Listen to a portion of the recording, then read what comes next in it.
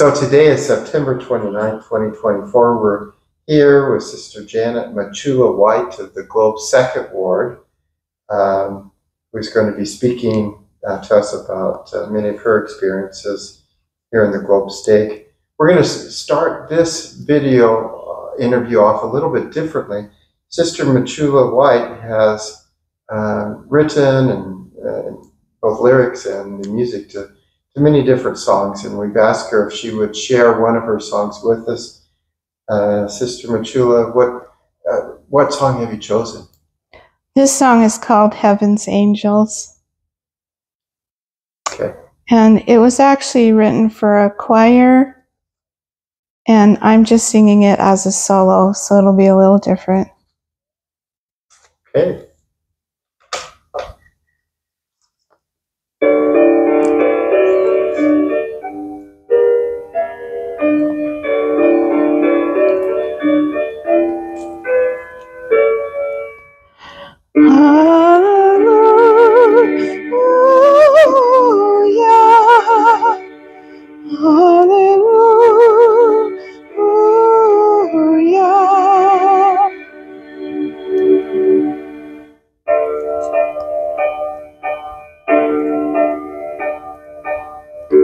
Angels from heaven encircle the earth, singing their praises at our Savior's birth.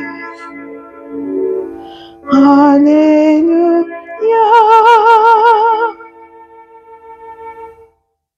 hallelujah, hallelujah, hallelujah, hallelujah, hallelujah, hallelujah, hallelujah, hallelujah.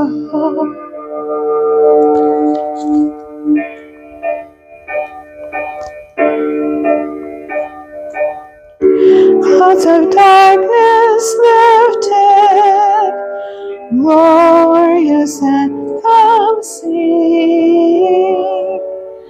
Heaven touched the earth as heaven's angels sang.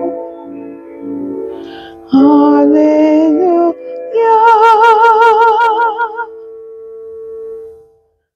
hallelujah, hallelujah, hallelujah, hallelujah, hallelujah, hallelujah, hallelujah, hallelujah.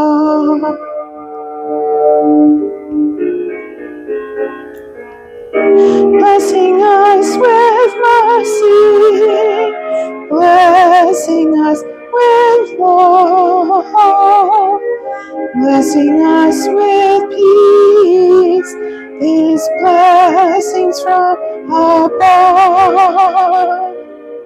Hallelujah,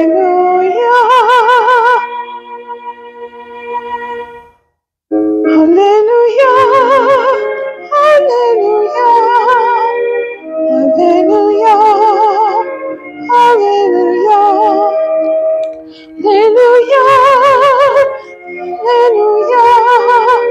hallelujah, hallelujah, hallelujah,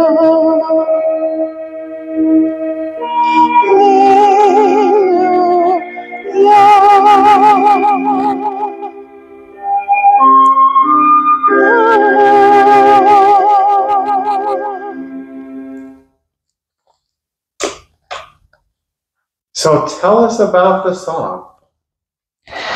Well, I wrote a series of songs for the Center for the Arts for them to perform for each of their Christmas programs for about 7 years before Paul passed away. And this was the final song called Heaven's Angels.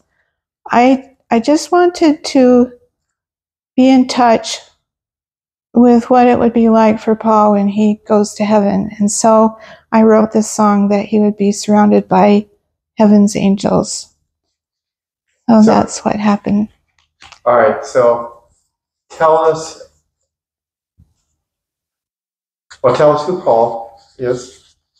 Oh, Paul was the one I married first. He was my first husband for 40 years. And he was actually born in Snowflake and then moved to Globe when he was just a couple months old. But I'm wondering if I should start with my life first and then talk about him. Okay, we can do that. Well, tell us, so you have a very fascinating background. Can you tell us a little bit about your background, where you were raised, what that was like, family life, that type of thing? So my early years were quite a bit different from a usual child growing up in the United States because I was born and raised in India. My parents were missionaries there for the Methodist Church, and they, of course, did proselyting, but my father also worked in the villages with my mother in healthcare, and he also ran a school for children who would have no education. So there's many facets of being a missionary in a foreign country. And I, as well as my siblings, went to a boarding school up in the Himalayan mountains. And that was a little rough, being kind of torn away from family life at a very young age and having to be in boarding school. I remember those first years were a little hard, being separated from family. So the boarding school was in the Himalayan mountains, or by the Himalayan mountains. It was about 7,000 feet. How far away were you from your parents? Where were they? They were on the plains of India in the Punjab, and that's in northern India. And I was up in Mussoorie, which is in the foothills of the Himalayan mountains, but we could see the everlasting snows from there, which was really beautiful. How often did you get to see your parents when you were in boarding school? My mother would come up and visit us for a couple months out of the year, and we'd get to see her and stay with her. She would take us out of boarding school for a little while before she'd go back to the plains to be with my father. So what was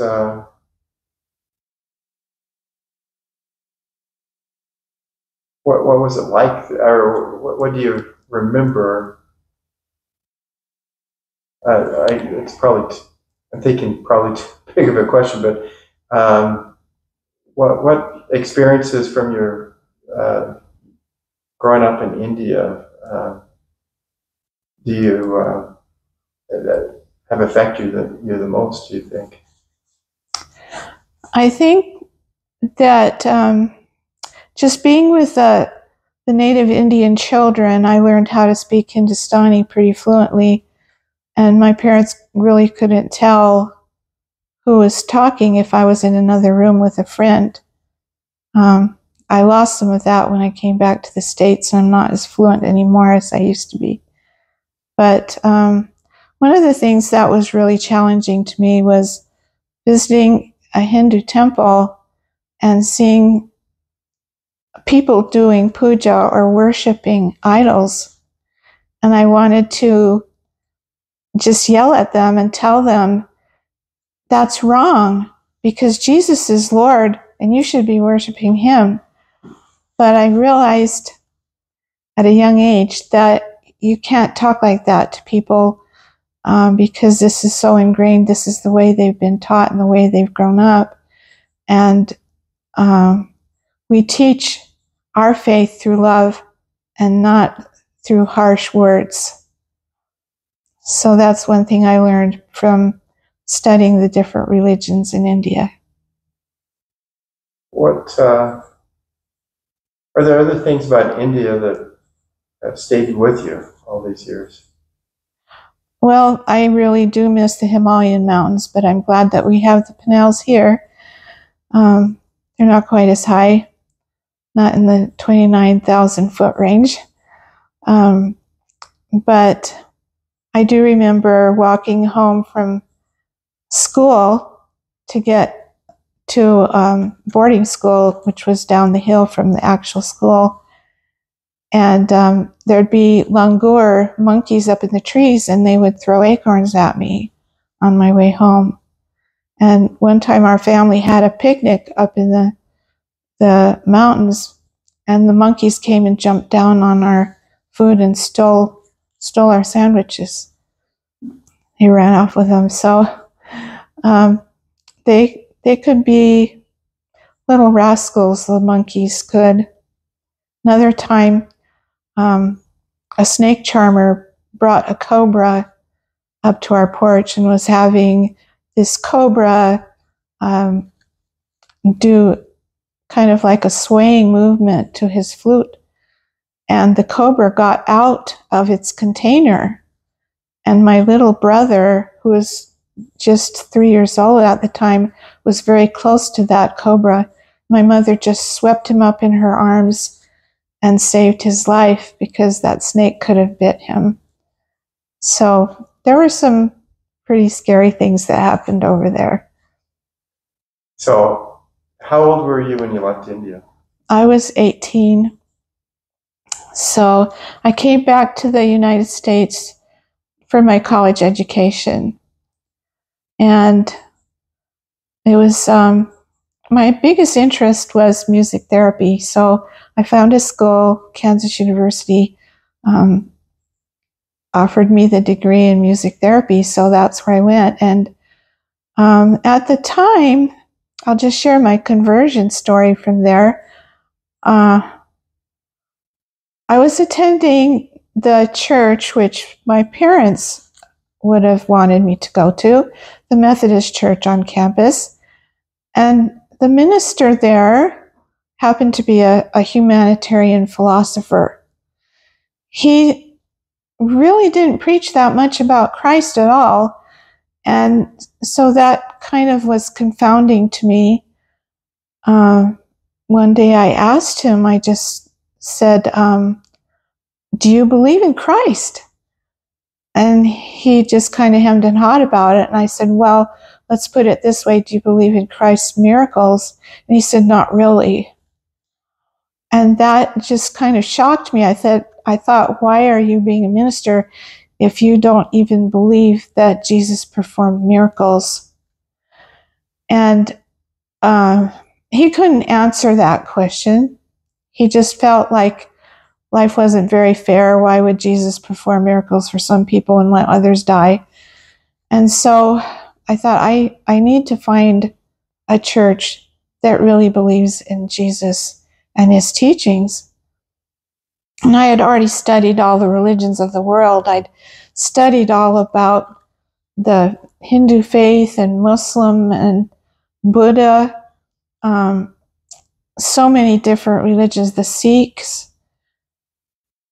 And I realized as I pondered all of them that Christ, the life of Christ, was far superior to any other religious leader that ever lived in this world.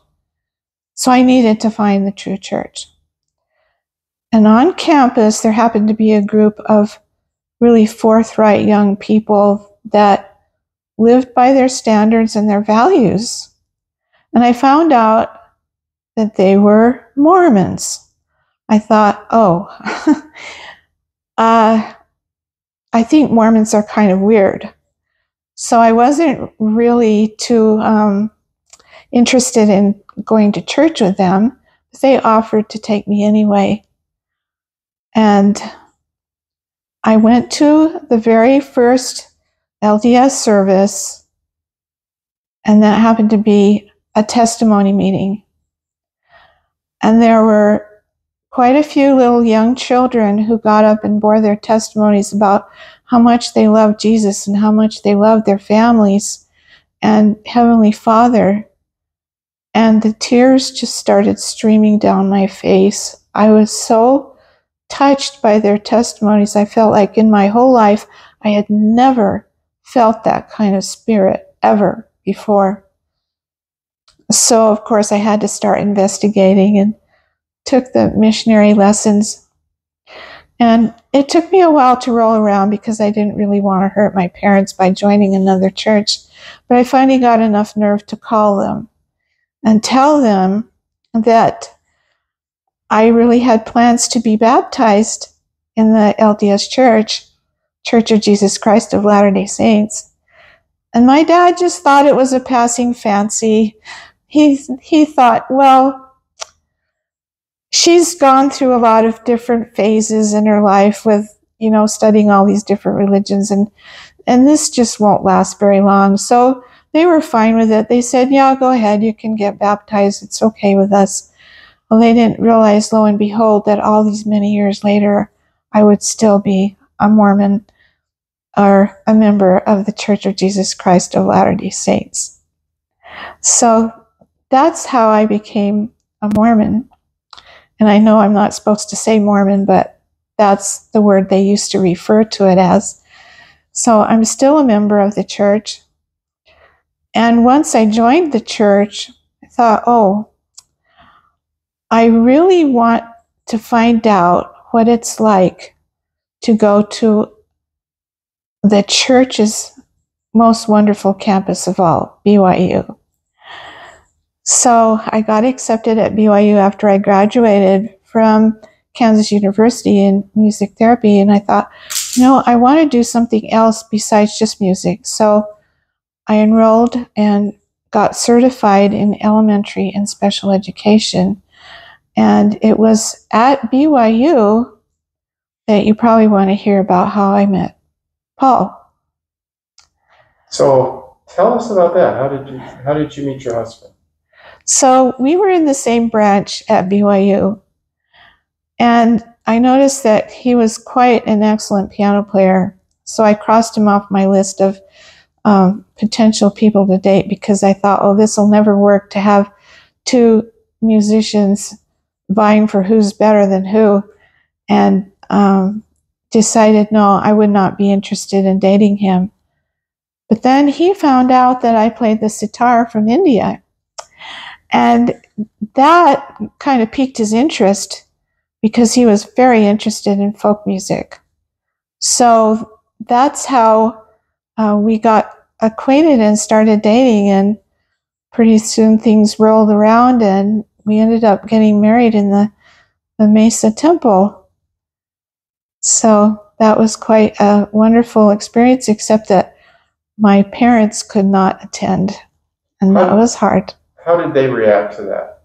They came. They were there, but my mother had tears in her eyes because she couldn't enter the temple. Back in those days, they allowed us to do our ring exchange in the garden, and I was able to ask my father to give the closing prayer, which was really special because he had performed the wedding ceremony for my siblings.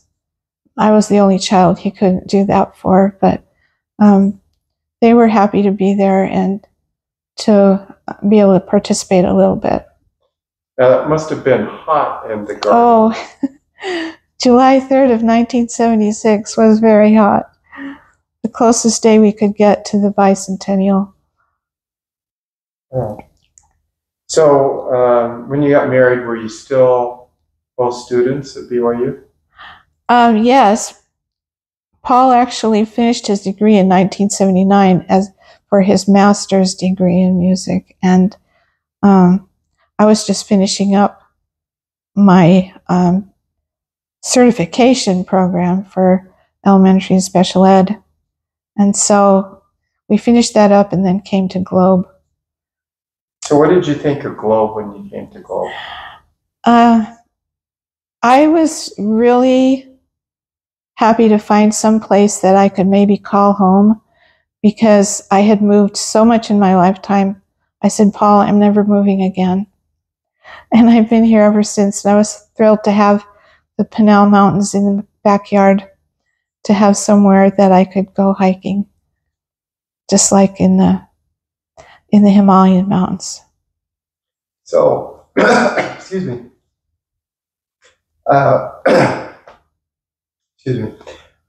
So I'm wondering if you might be able to tell us a little bit about Paul's background. Paul passed away several years ago. It'd be nice to have him tell a little bit about his background, but he's certainly done a lot in the state and in his ward. Can you tell us a little bit about Paul's story? So Paul actually passed away in December 10th of 2015. So it's been a number of years that he's been gone, and I have remarried. My husband now is Machula White, and the interesting thing is that when Paul was bishop of the Globe Second Ward, that Irby was his financial clerk, and Paul was very amazed and impressed with his computer skills.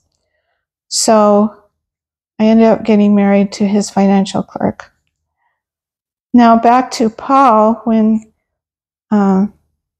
he was little, he moved from Snowflake, where he was born, to Globe, where his father set up a watch repair shop. And there were 3 siblings. He had a little sister and he had another brother. But the tragedy happened when there was a terrible flood in December of 1951. It was actually the last day of December.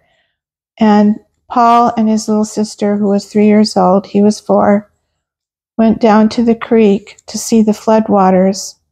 And Vicky fell in. She was swept away. And they didn't retrieve her or find her till her body was at the other end of town. And this tragedy affected Paul for the rest of his life and into the next generation. It was very, very difficult for him to overcome because he was right there when it happened. But he did have some other things that were kind of fun in his childhood. He had an older brother who taught him about being cowboy and riding horses, and he loved that, although one time he got knocked off a horse and suffered a concussion from that, but fortunately his brains recovered from that. When he was 14 and his younger brother was 11, they traveled all the way to Salt Lake City all by themselves without parents so that they could do genealogy in Temple Square. And it was just amazing that those 2 boys checked into a hotel and stayed there all by themselves, got their genealogy done, and went all the way back home without any parental supervision. How did they get there? They took a bus. So it was quite an amazing trip. Another time he was with a friend from high school, Bill Tomey. They built themselves a canoe and decided to take this canoe out into the Pacific Ocean. So they drove all the way over there with this canoe and put it into the ocean, never realizing how dangerous that can be with the large waves. Well, the ocean claimed the canoe. They were not able to recover that, but their lives were spared. So he got to grow up. Paul graduated as salutatorian from his Globe High School class in 1965. And then he decided to go on a mission in 1967, and he was sent by the church to northern Argentina, where he served for 2 years. And his first companion was Mark McConkie, son of Bruce R. McConkie, and his second companion was Clark Hinckley, son of Gordon B. Hinckley, and his mission president was Richard G. Scott from the Quorum of the 12 Apostles. And Paul learned so much from him. His testimony just grew by leaps and bounds from being around these wonderful people.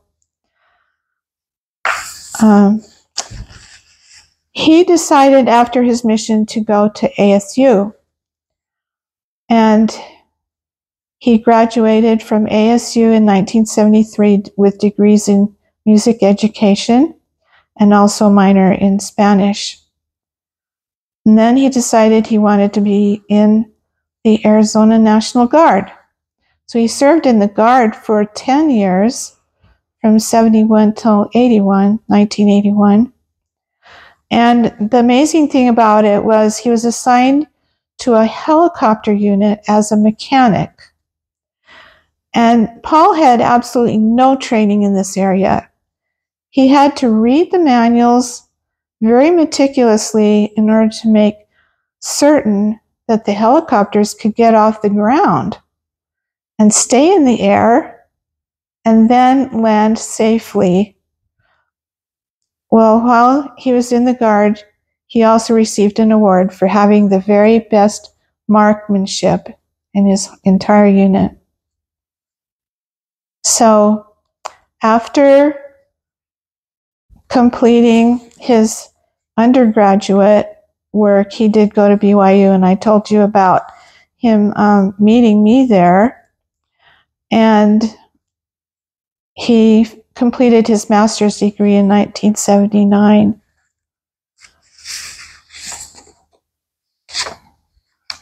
So we both were able to get jobs in the Miami School District.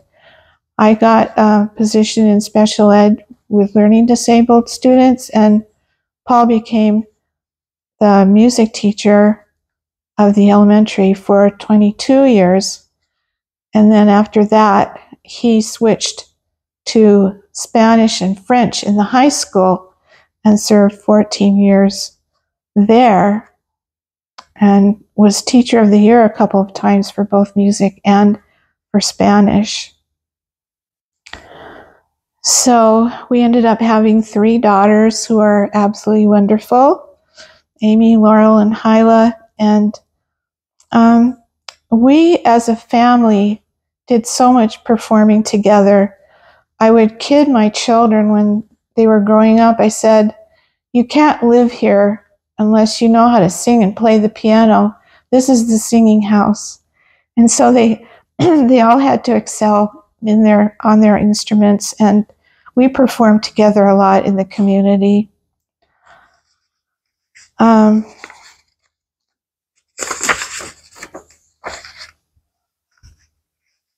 I wanted to share with you a couple of the callings that Paul had that really had an influence on his life. He was ward and state clerk for both President Watts and President Wolf. He was state music chairman for a while. He served on the High Council and was ward mission leader, ward financial clerk, gospel doctrine teacher. And 2 of the things that really impressed him very much were serving in the branch presidency in San Carlos with President Dalton, and also in Superior with President Chambers. He felt like they were both very, very spiritual people, that he learned a lot from them. And then he also served as Bishop of the Globe Second Ward for 5 years, between 1999 and 2004. So one thing I'm very thankful for is that all 3 of my daughters found our sons-in-law to take them to the temple and be sealed. And they're still active in the church, so I'm very, very grateful for that. I also wanted to let you know about some of the subjects that Paul was extremely interested in. He loved astronomy. He could tell you about the stars and the constellations and taught his girls all about them. He also taught them how to tune pianos. And he loved history. He made all of his students in his Spanish classes and French classes learn about the history of the countries that he was telling them about, not just developing their language skills, but learning their history too. And they were so fascinated with him. He loved computer programming, and he also wrote many, many, many compositions. And he was in both the Globe Miami Centennial Band and Jazz Band, and he blessed a lot of people with his music. Another really amazing thing that he did was to have a sundial garden in which he constructed 6 different types of sundials. Each was unique and had amazing calculations and accuracy. And over one of them, he wrote the words in Latin, Ecce venit sol, here comes the sun, because he kind of measured time by the sun. Another thing that's really quite amazing about Paul is that he wrote a lot of historical books about this area. And one of them is called The Panal Mountain Legacies, and another one is called The Tale of the Apache Kid. And he also wrote the history of the San Carlos Apache, which he co-authored with Dale Miles. He did some historical presentations as part of the Arizona Lecture Series in Apache Junction, and that was to an audience of over 400 people. And he designed a website for the Gila County Historical Museum as well. In 1990, he received the first place for the LDS Church Worldwide Music Competition for his Christmas anthem, and that was entitled Wondrous Child. A lot of people that have heard that song were really touched by it. It was so beautiful. So I don't know if there are any other things that you want to know about my life or Paul's. Well, can I ask you some questions? Sure. So, both you and Paul wrote and composed. You mentioned that you first marked him off your list because you thought 2 piano players in the same family. Did the two of you collaborate at all as you're writing? Did you bounce ideas off of each other? How did that work? Oh, all the time. We were constantly collaborating, and a lot of times I would write something down and I'd ask Paul about whether he thought it was correctly notated or whether I should change some voicings for a choir. And he was extremely helpful to me about that. So I know that my abilities as a composer increased because of his knowledge and his help. Now, both of you have done an awful lot with music in the community and in the church. Can you talk about some of the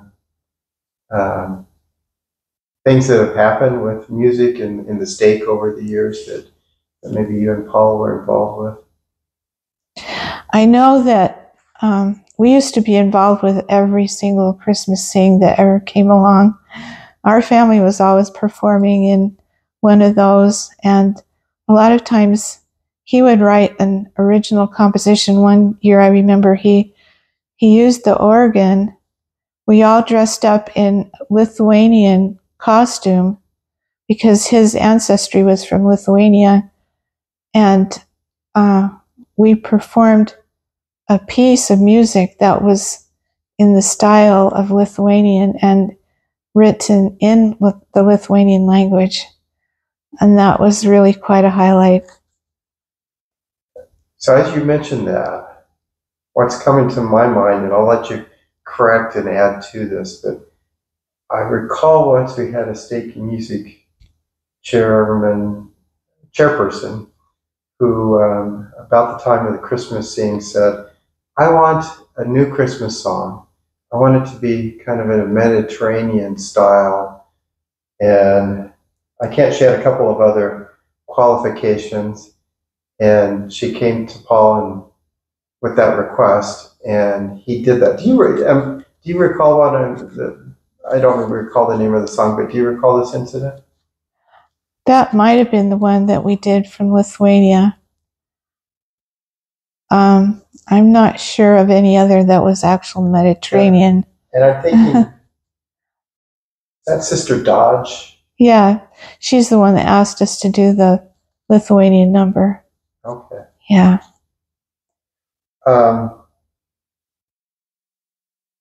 So the stake was created in 1974, so that was just a couple of years before you got married here in Mesa. So you have lived almost during the entire 50 years of the stake here. You came here just a little bit after that. Are there certain stake activities or things that have happened in the stake over the years that have been impactful to you? I remember that at one point I was the state cultural arts specialist, and I got a group of girls together to sing, and I believe Laurel was playing the violin for them as a descant, and I had them singing parts, and that was really, really fun to have them do that. So you have mentioned that you raised 3 daughters here in the stake. What was it like to you raising a family here in the church in Globe? I really appreciated all the community support that we received, the enthusiasm from people who loved to hear our family perform together and who supported our musical endeavors. So I felt like this was a great place to raise the kids because we had some very good music programs back in the day, and we had good teachers here too, I felt. So my children, I think, benefited from growing up here in Globe. So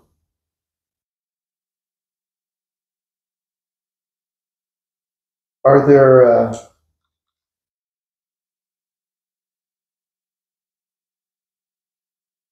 you've mentioned a little bit about also being involved in the community with different things. Often in the church we'll talk about the need to be involved in the community, and you and Paul definitely were people who actually didn't just get that lip service, you did that. Why were you willing to volunteer so much in different things in the community? I felt like it was a great way to share our testimony with the world. And I have really enjoyed playing for Martha Chambers for her music programs at the schools. And she always includes in her programs some type of a religious song. And I think that touches the hearts of the children to be able to maybe get a little bit of taste of Heavenly Father's love for them, even if they don't get that from their own home. Also, being the secretary for the Friends of the Globe Public Library, I think has been a great opportunity to share my love for reading and my love for books with the community and helping the children to have more opportunities with good reading material from that. And then the community concert board, we bring in all kinds of great music for the community that way. So I felt like it's really important to be involved in the community. So, would you like to comment any more about any service opportunities that you've had over the years in the stake and or that Paul has had? I just feel like all the callings that I've served with in the church have helped me to grow spiritually, because I've had callings in primary as primary president, ward music chairman, all kinds of programs with ward choir and organ. I was a counselor in the Young Women's Program for a while. I've taught gospel doctrine class with Paul. I've taught Relief Society lessons. And I think my most favorite callings of all have been with the nursery and with the primary, being with the children. That's what I love the most. One of the questions that I've been asking people during these interviews is, have you or your family been the recipient of significant acts of service? Are there any acts of service that you'd like to talk about that you and your family have benefited from? During Paul's illness with cancer, I was quite overwhelmed at times, both with grief and just the challenge of being a caregiver for 9.5 years. It was very difficult. But there were people in our ward who were always reaching out to us. I know that President Chambers and Martha were wonderful in helping us in so many ways. My own children, Hyla, Laurel, and Amy, took turns staying up with their dad when he was in hospice care, so he would have 24-hour care, as well as Jesus Rivas and my son-in-law Nathan Klein, who helped to take care of him, because he did not want to be in the nursing home. So we just took care of him at home. And Bishop Layton came over and helped us a lot. When and I would say Calvin and Jody Myworth were absolutely wonderful, great helpers. When Paul was going through chemotherapy down in the valley, there were times where he had to have follow-up treatments one day after another, and Jim and Phyllis Watts opened their home to us so that we'd have a place to stay, and they were also wonderful. So I just have a heart full of gratitude to all those who have helped us. Lisa Brown brought over meals, and so did so many other sisters in the Relief Society. Every time Paul had surgery, they would be there helping. Jane Flake, so many others. So during these Globe State 50th anniversary videos, the narrator seldom says much, but I'd like to break that rule here a little bit to talk a little bit about Paul, and just and I also have never acknowledged who I am in any of these videos yet. So I'm Brian Chambers, counselor in the state presidency, but I had several opportunities to serve with Paul Machula, and what a great experience that was every single time. for a little bit of time, I got to serve as stake executive secretary, and he was the state clerk. And he had institutional knowledge that no one else had. Growing up here in the Globe Stake, he knew just about everything that there had ever happened in the Globe Stake, it seemed. And he was such a deep person intellectually. I felt like I learned and learned and learned, being able to serve with him and listen to him. When we served in Superior, he would come out. I was serving as branch presidency. I think he high priest group leader. I'm not exactly sure, but we'd go out early in the morning for early meetings, and I'd pick him up and take him, and then on the way back, I think he'd go back with Martha, and I can remember. So on the way down, every time we'd go, I felt like I was getting a graduate level class in whatever he was talking about at the time, and it was just fascinating to listen to him. He knew so much about so many things. The type of person you could just sit and listen to, and hours could pass, and you'd want more.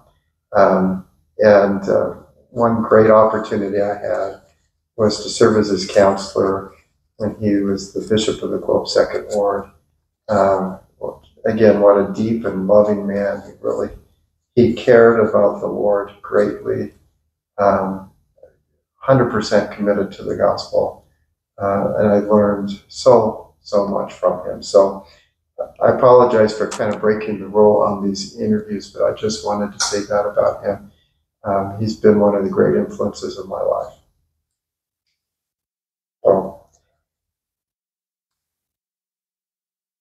So I apologize for interrupting in your video, but let me ask this.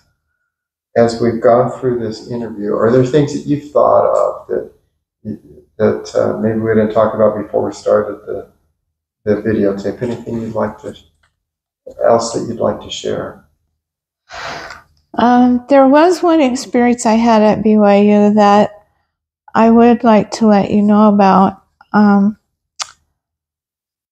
When I was in the branch there, our branch had a unique experience of going up and visiting with the apostles of the church.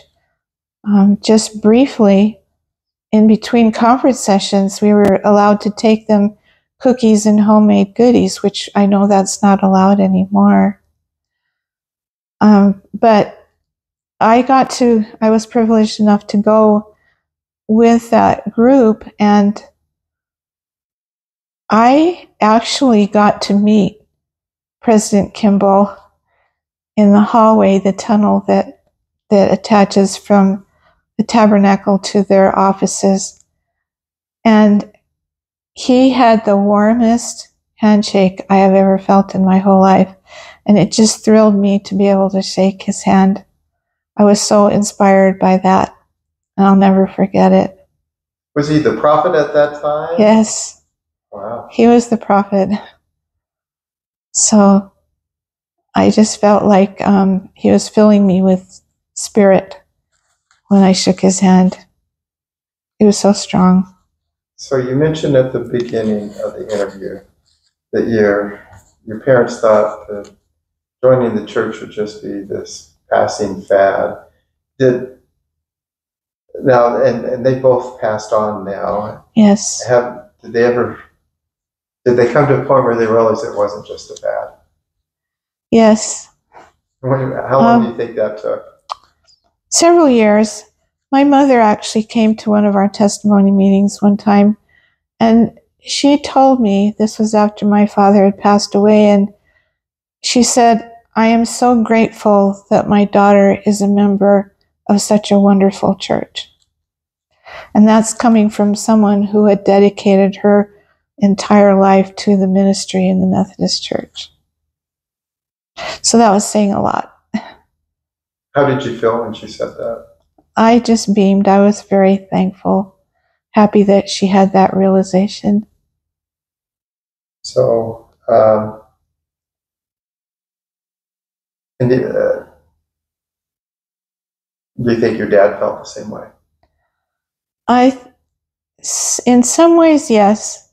I think it might have been a little harder for him, but he totally understood the depth of my commitment. What did they think of Paul? They thought he was awesome. They loved him as their own son. Oh. Well, I guess two things. One, if there's anything else that maybe you've been inspired to say, now would be a good time to do it.